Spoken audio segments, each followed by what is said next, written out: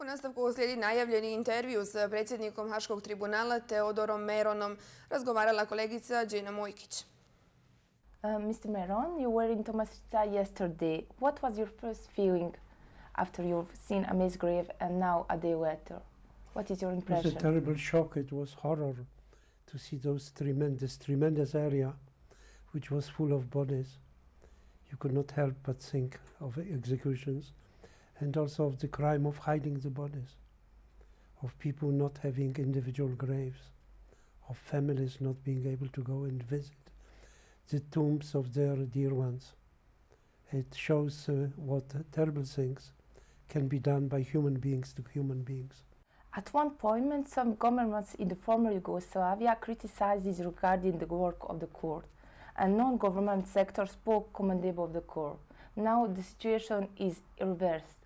What is your opinion? NGOs typically represent victims. It is quite natural that organizations of victims will not necessarily approve of every single decision. But the fact is that Bosniak NGOs and Serb NGOs and Croat NGOs see things differently. Of course, we are very sad when people are not pleased by the result of our work, but it would be the end of international criminal justice if we would not follow a strictly legal agenda that was given to us.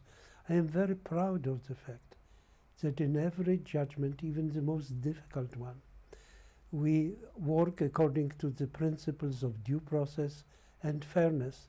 And I have no doubt that history will judge us primarily on the basis of this question: have we judged fairly? Have we judged objectively? Have we judged neutrally? And I'm sure that we have. How do you explain, and there have been cases, the defendant in the first instance was sentenced to 20 years, but the appeals chamber released him right after?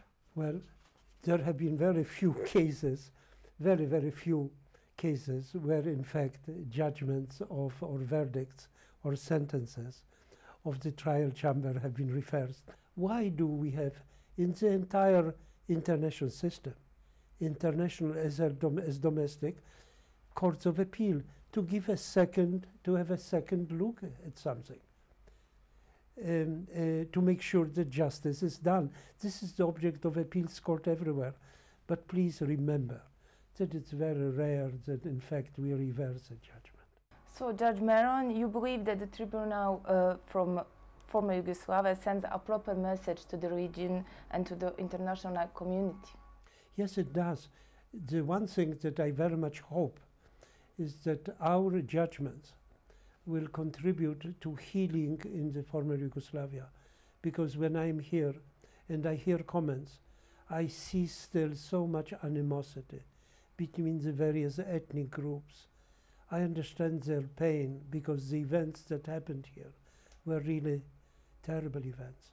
Together with the example given by the ICTY in The Hague will eventually bring healing of wounds of the past and getting together and seeing of peoples here and ethnic groups and seeing greater and faster reconciliation of people. How do you look at the current charges, critics that were brought by Judge Hartford upon you in relation to your involvement of influencing the tribunal to change its relations to command responsibility? In fact, this charge upon you... Let me interrupt you. I never answer or make comments on what my Danish colleague wanted to say about me and some other colleagues of the tribunal. So no sense in asking me, because I never do that. And I will not make an exception even for a very nice person like you. Thank you. Mr. Meron, thank you for your time. Thank you for coming.